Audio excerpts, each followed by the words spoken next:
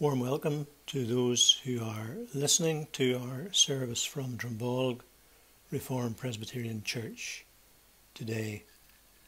God's Word says, "Set your trust upon the Lord, rejoice in Him, and He will give you the desires of your hearts." As you know, the meeting houses are closed for 2 weeks, so we go back to services online. We'll continue our series on the life of Jacob today. And I would remind you of the evening service this evening, available on YouTube, and also conference call at 8 p.m. We commence our worship as we turn together to Psalm 37, and we're going to listen as verses 1 to 6 are sung in praise. The psalmist calls us to trust, to continue living as we know we should, to rejoice in the Lord, committing everything to Him, and He will vindicate His people. Psalm 37, verses 1 to 6.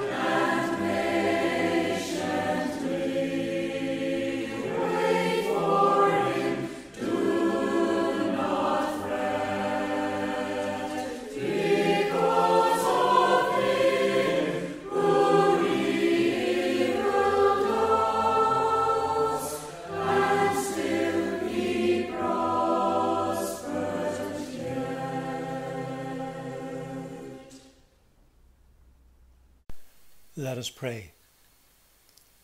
O God, our loving Heavenly Father, once again we bow in prayer and approach the throne of grace. We come through our Saviour, the Lord Jesus Christ, that one at your right hand, and we seek the help of the Holy Spirit as we gather for worship on this Sabbath day. Lord, we put our trust in you. We would commit everything, Lord, to you. And we pray that the joy of the Lord will be our strength even today. We thank you for the promise that you vindicate your people who seek to trust and obey. And we pray that we would heed the psalmist when he says, "Rest in the Lord and patiently wait for him." In these days of crisis, we pray that you would give us that patience, and may we know that rest in the Lord. So, Father, we come to commit our services today to you and ask that you will bless your word as it's opened up and preached. And we pray, Lord, that there will be a word for each one who is listening today. So, Lord, draw near to us as we seek to draw near to you, and we will give you all the praise and all the glory, asking with the forgiveness of all our sins through Jesus Christ, our risen, reigning Lord and Saviour, and for his sake. Amen. Our Old Testament scripture reading is taken from Genesis chapter 25. We read from verse 19 to verse 34. So Genesis chapter 25 from verse 19. This is the account of Abraham's son Isaac. Abraham became the father of Isaac, and Isaac was 40 years old when he married Rebekah, the daughter of Bethuel, the Aramean from Paddan Aram, and sister of Laban the Aramean. Isaac prayed to the Lord on behalf of his wife because she was barren. The Lord answered his prayer, and his wife Rebekah became pregnant. The babies jostled each other within her, and she said, "Why is this happening to me?" So she went to inquire of the Lord. The Lord said to her, "Two nations are in your womb, and two peoples from within you will be separated. One people will be stronger than the other, and the older will serve the younger." When the time came for her to give birth, there were twin boys in her womb. The first to come out was red, and his whole body was like a hairy garment, so they named him Esau. After this his brother came out, with his hand grasping Esau's heel, so he was named Jacob.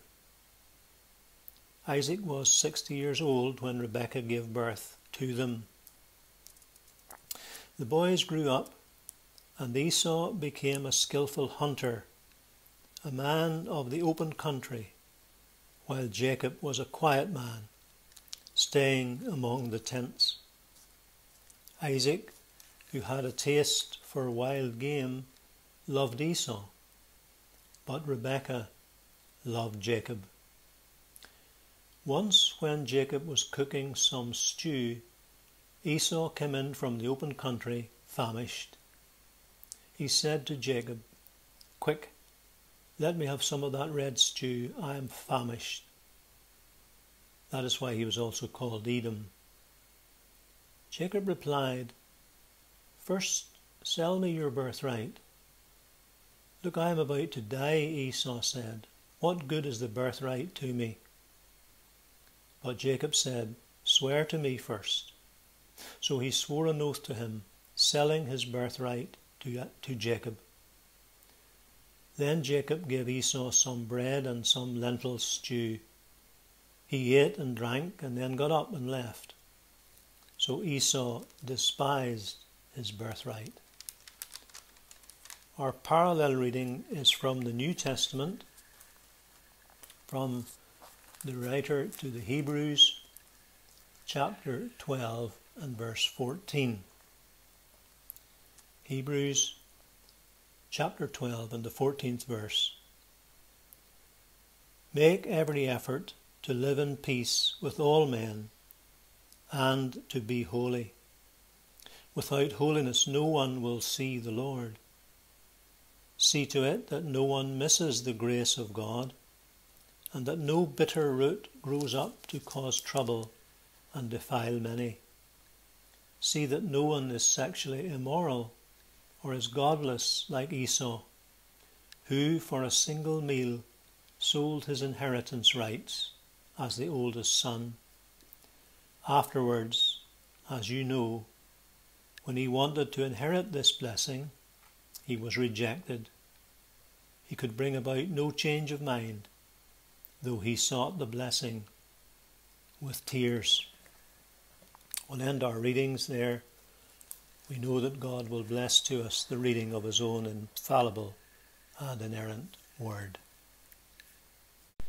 Our second psalm today is Psalm 62, selection B, and we will hear verses 1 to 5 sung. The psalmist reminds himself and his hearers of the Saviour, and he says, "The Lord, and the Lord only, is my Saviour, my rock, the foundation of my life. My hope only comes from him. He gives me hope. That's why I'm able to carry on. He's my Saviour," he says, "so I will not be moved." And then he calls upon us, "O people, in him put your trust." Not only that, but as you come to worship, pour out all your heart. We know that God is watching over us. We can face the future without fear. So we pour out our hearts in worship and in praise. Psalm 62, 1 to 5.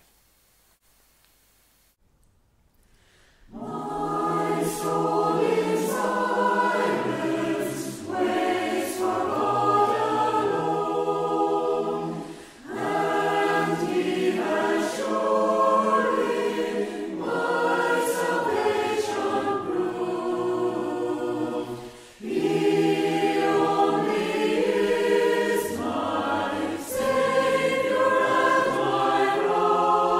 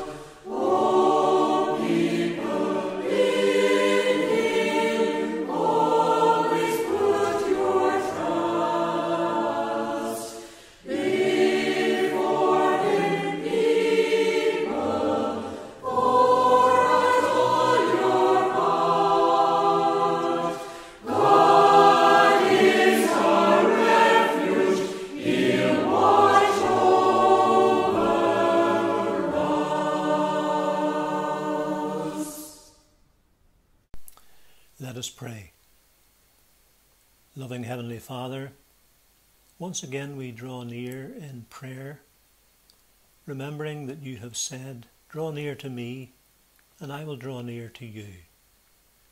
We thank you for these wonderful words of the psalmist. You, Lord, are the only Saviour. You're the only source of hope as we look to the future. You're the one who is glorious.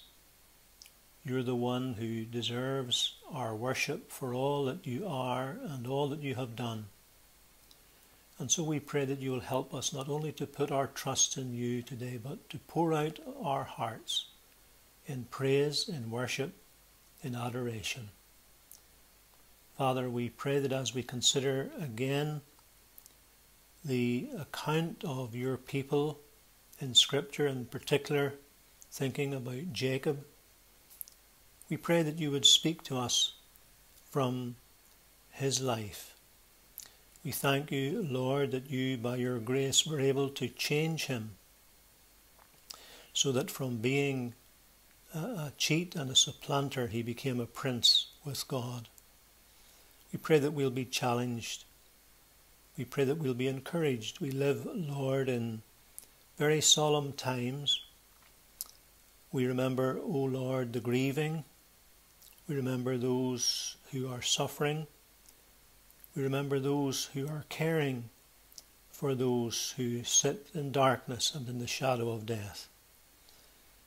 We do thank you that the light has begun to shine into the darkness, that you're answering our prayers with regard to a vaccine for the virus, and we pray, loving Father, that will come to pass and be successful.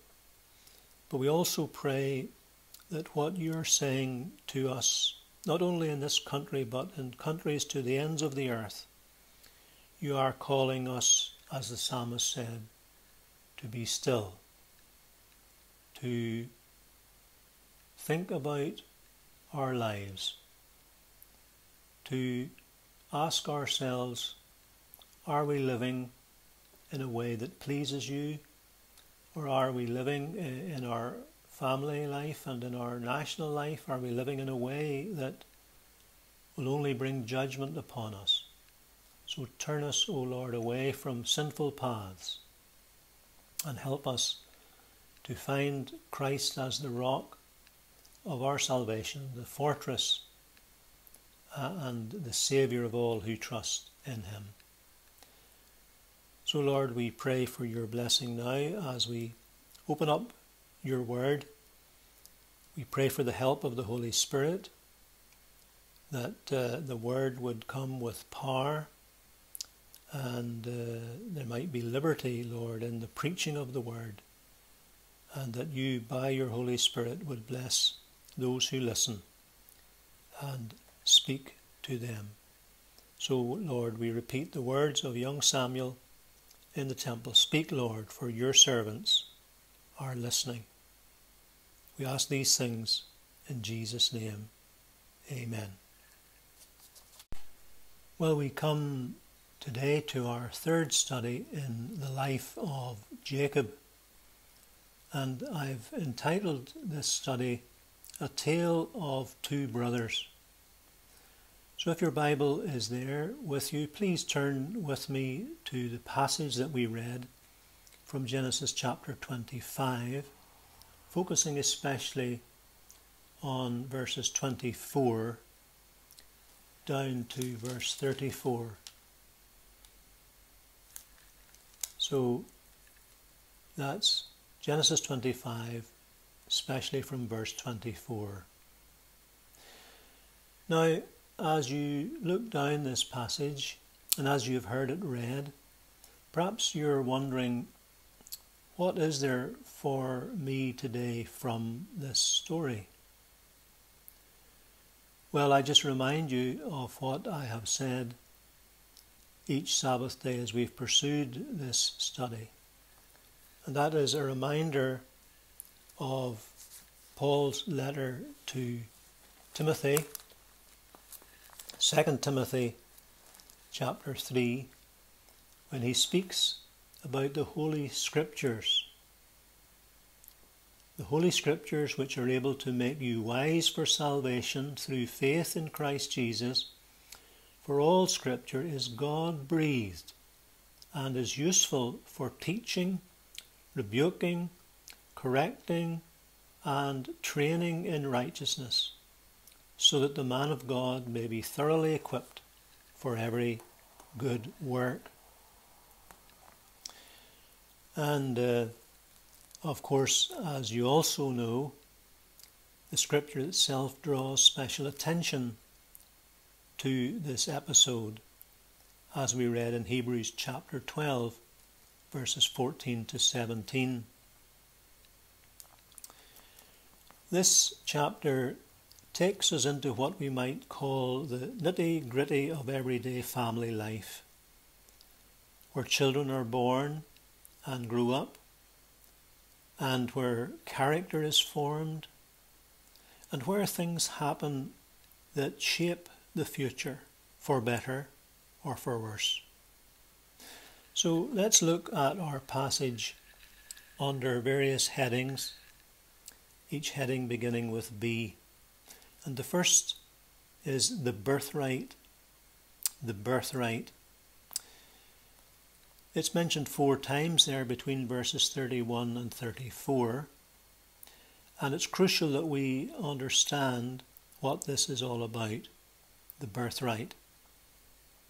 We read of it in Genesis 18 and again in chapter 22 and chapter 27. We also read about it in Deuteronomy chapter 21 and 1 Chronicles chapter 5. And if we look at these passages together, they show us that the birthright involved really, if we boil it right down, it involved 3 things. First of all, the firstborn son received twice as much property as each of the other sons. It's called a double portion. Secondly, the firstborn son became the head of the family, the leader of the family. But not only that, thirdly, the firstborn son became the spiritual leader of the family. He's the one who would build the altar and take a lead in offering sacrifices. Remember, at this time we didn't have the tabernacle or the temple, so the head of the family was like the priest who offered the sacrifices on behalf of the family. Now, in the line of Abraham, this was especially important because this was the line of descent by which the Messiah was going to be born into the world. So this was the situation of that time. And we know that the rights of the firstborn could be legally allocated to another son in the family. We know this from archaeological finds which have instructed us with regard to these matters. So the birthright. But then secondly, we see the battle. Verse 22 tells us that within the very womb of Rebekah there was conflict. She was expecting twins, and there was conflict between the two. Now, of course, it's not just a matter of feeling the movements of the unborn. Rebekah felt there was more going on here than normal. This was quite a violent struggle that was taking place. And she felt this must be significant, and so it was, because it spoke of a struggle between the twin boys, a struggle which would be played out after their births, played out with their descendants. Esau's descendants would become bitter enemies of the children of Israel. Esau was an Edomite, and the Edomites became enemies of the children of Israel. You can remember last time we spoke of the spiritual battle that lay behind this. Satan was waging a battle to try and stop the seed of the woman being born. So Rebecca has a problem, but she does the right thing with her problem. We read she went to inquire of the Lord. She gave herself to prayer, pleading with God to reveal to her the meaning of what was happening. And we read the Lord heard her and answered her. And so that brings us, thirdly, to the big picture. God graciously reveals what is happening and what is going to happen. In verse 23 he says, 2 nations, 2 peoples will come from these twins, but they will be separated. There's going to be a division. One of them will be stronger than the other, and one will serve the other. And the key is in those words, the older will serve the younger. So it's the younger son who is to receive the birthright and be the material and spiritual head of the family, the one who will inherit the promises of the covenant that God had made with Abraham and carry on the messianic line which is traced right through Scripture to the coming of Christ the Messiah. Now, last time we spoke of why God should set aside the usual human way of doing things. And that was to remind each and every one that his salvation, his plan of salvation and his carrying out of that plan is all of grace, sovereign grace. And God often does this kind of thing in the history of redemption. If we go right back, Seth was not the firstborn. Isaac was not the firstborn. Jacob, the one we focus on this evening, Jacob was not the firstborn, or Judah, or David. So God is revealing the big picture, which is the work of his sovereign grace in the outworking of his plan of salvation. And so we come on, fourthly, to consider the birth. We look at verses 24 to 26. Now, this is very significant because here the boys also receive their names. And as you know, in the Old Testament, the name that is given to a newborn speaks of their character.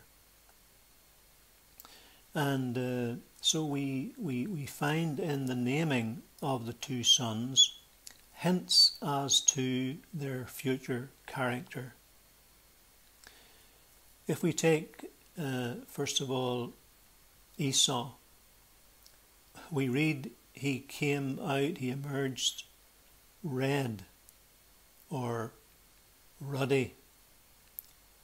The Hebrew word is Edmoni, from which we get Edom, Edmoni. But he's not only red, he's hairy. And the Hebrew there is Adareth Seir, from which we get Esau. He later lived in Seir, which again speaks of the background that the land he will live in. So we're getting hints here about Esau. But then the second is born, and even more symbolically, Jacob is born grasping Esau's heel. Now the Hebrew word is akev, so he was called the one who takes by the heel. Akev, a heel catcher. And the picture there is one who is catching another by the heel to trip them up, to supplant them, to deceive them. So we're getting the hint that here is one who will be aggressively self-seeking. In verse 36 of chapter 27, we read of that. Verse 36 of chapter 27, where we read, Isaac says to Esau after he has sold his birthright, I have made him, that is Jacob, Lord over you, and have made all his relatives his servants, and I have sustained him with grain and new wine. So what can I possibly do for you now, my son? I have made him Lord over you. And so we see the significance. We see that Jacob by nature is a supplanter, a schemer. And so, as one commentator puts it, there's no character in Holy Scripture who more closely manifests the glory of divine grace in dealing with the most forbidding of materials, but in holding the latter up to nature. Here, says the commentator, we see ourselves in the story of Jacob. In other words, this is the way we are all by nature. Basically, we're out for ourselves, no matter what it costs others. So, the births. We come on fifthly then to consider the boys. Verse 27, chapter 25, verse 27. The boys grew up. Esau became a skillful hunter, a man of the open country, while Jacob was a quiet man, staying among the tents. What a contrast we have, not just in appearance and in pursuits and interests, but in temperament and character as well. Esau was an outdoors man. He loved sport. He loved the thrill of the chase. He was, as we might say today, a man's man. But we see that he is living for pleasure, for immediate gratification. His motto seems to be, seize the day, live for today. Don't worry too much about the future. Eat, drink and be merry, because tomorrow we die, which of course is the philosophy of many people in this world. He's a man who goes his own way, who does his own thing. We see this in chapter 26, verses 34 and 35. When he was 40, he married Judith, the daughter of Beri the Hittite, and Basemath, the daughter of Elon the Hittite. And these wives were a source of grief to Isaac and Rebekah. He was doing his own thing. Here he is, a man of the world, a sportsman. If he were around today, no doubt he would be either engaged in sport or following sport or talking about sport. So there he was, attractive, but impetuous, rash, living for the sinful pleasure of the moment.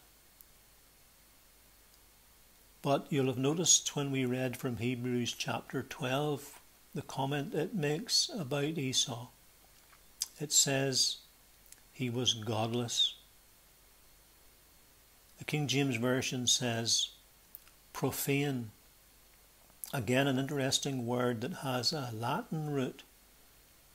If you break the word down, it's profanum, which means outside the temple. In other words, here is someone who has no time for God or God's house. Here's one who lives for himself, who lives for the moment. And as one commentator puts it, he wasted the splendid manhood God had given him. But what about Jacob? Well, very interestingly, he's called in the New International Version a quiet man.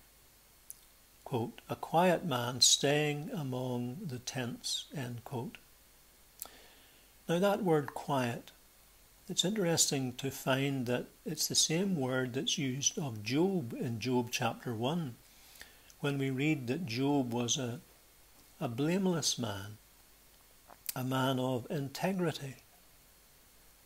So we can translate that word as a complete man, a sound man, peaceful, well-rounded, wholesome, solid, mature, level-headed, those kind of things.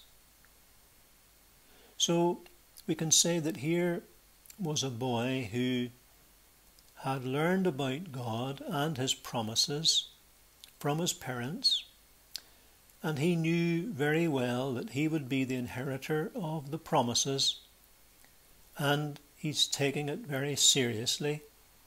He's wanting to see God's will being done.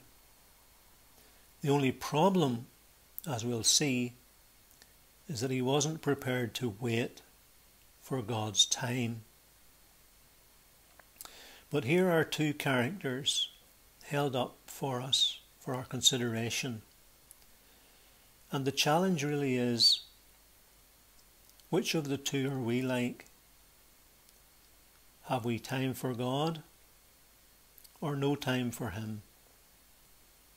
But then we come on to see, in the sixth place, the blunder.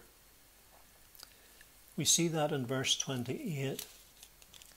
Isaac, who had a taste for wild game, loved Esau, but Rebekah loved Jacob.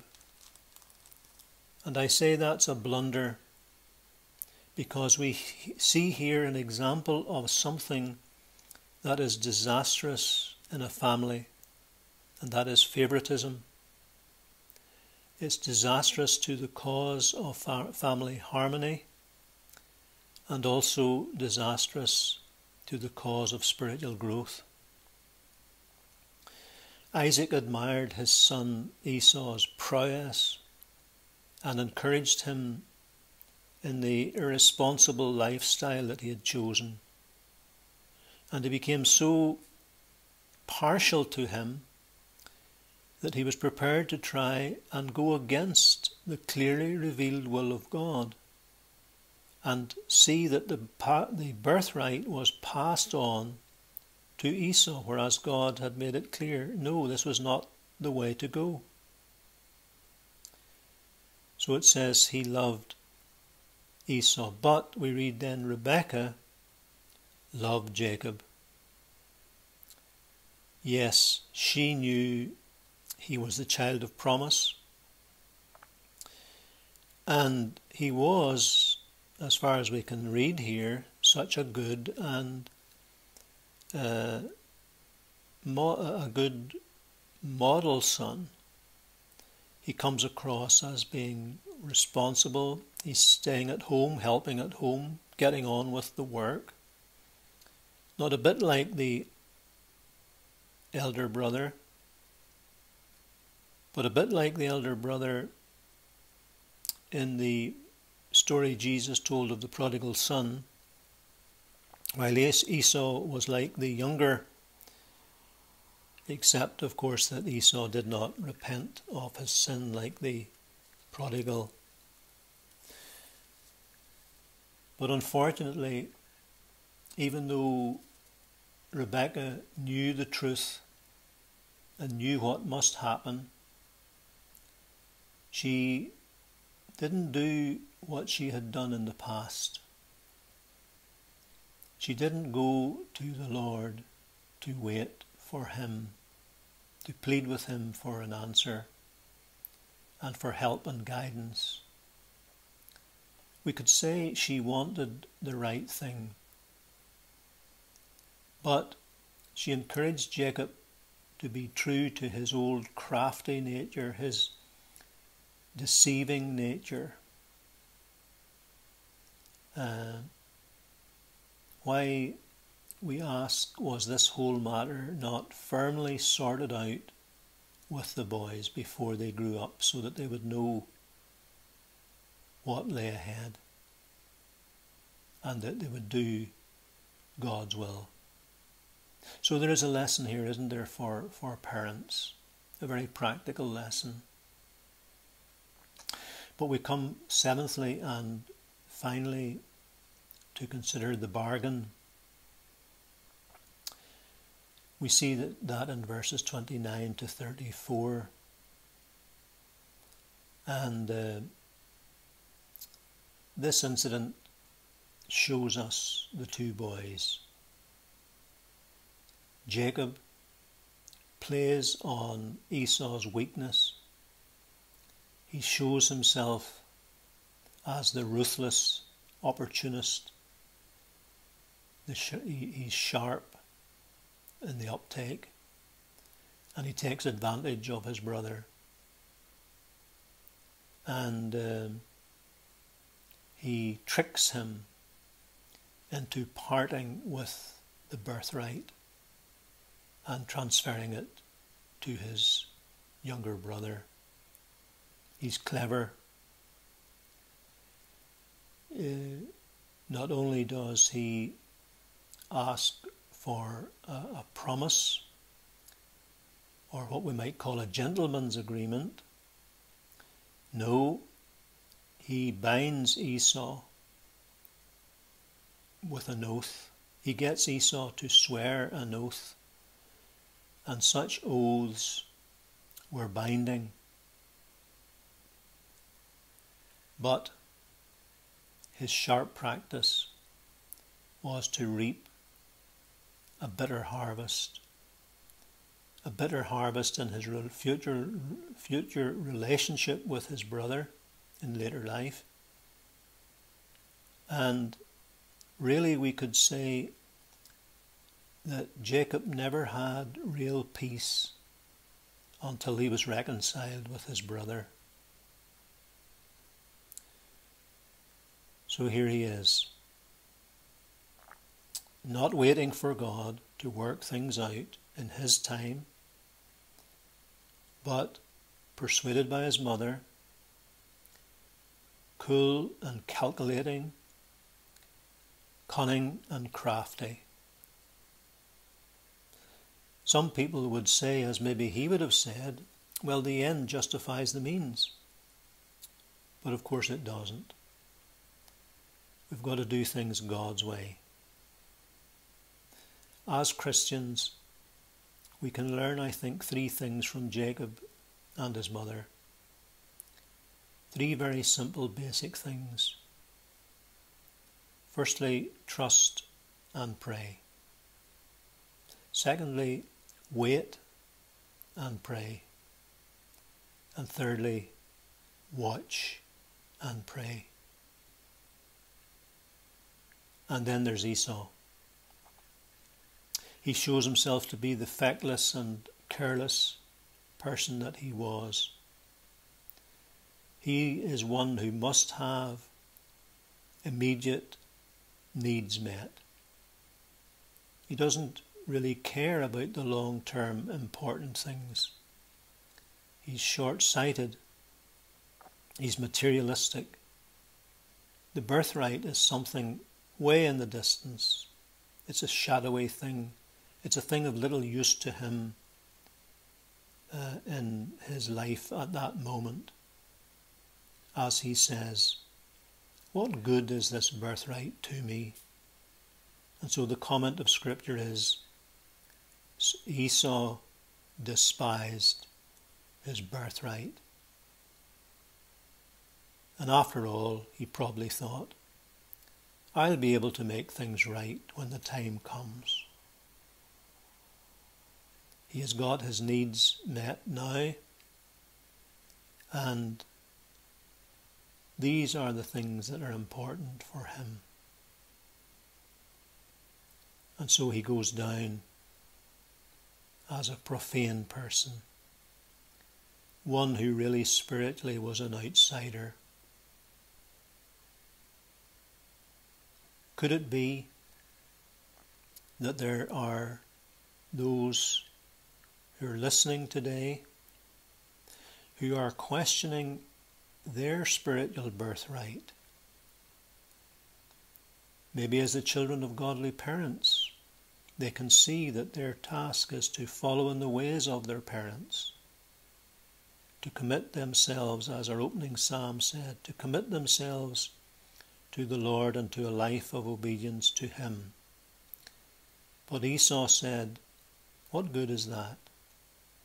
And maybe you're saying that today. What good is there in that? Could it be that you're despising your birthright? Are you like the poet who said, I once was a stranger to grace and to God. I knew not my danger. I knew not the Lord. When friends spoke in raptures of Christ on the tree, Jehovah Sidkenu meant nothing to me. Could it be that there's one who doesn't really care about God's word, who doesn't really care about the gospel, who is not really interested in the church? They're outsiders like Esau. All that Christ went through for sinners doesn't mean anything to you. If that is the case, may God speak to you through our look here at these two boys. Esau became a believer by grace. Esau continued in the ways of sin, and the lifestyle that he was living brought great grief to his parents and caused great trouble in the days to come. So God willing, we'll carry on our study of Jacob this evening. But for now, we bow in prayer. Our loving Heavenly Father, we thank you for this account of what happened early in the lives of Isaac and Rebekah and their twin boys. We thank you, Lord, that you provided a true firstborn, even the Lord Jesus Christ, who became the head of his people and the spiritual leader, who offered the once for all sacrifice.